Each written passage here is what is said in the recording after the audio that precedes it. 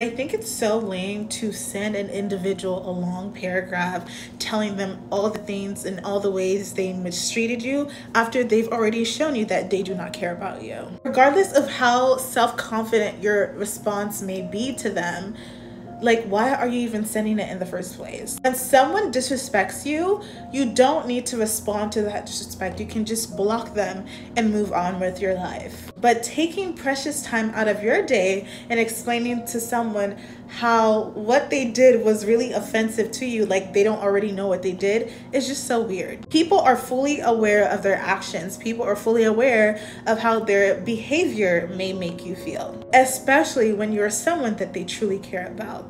Out of respect for Hashem, my parents, my siblings, and my best friends, there are some things that I wouldn't do because I consider their feelings before I do certain things. However, if it was someone I don't care about how my behaviors and actions would make them feel. So stop taking time to explain to people about why their behavior is making you sad and just simply block them or walk away.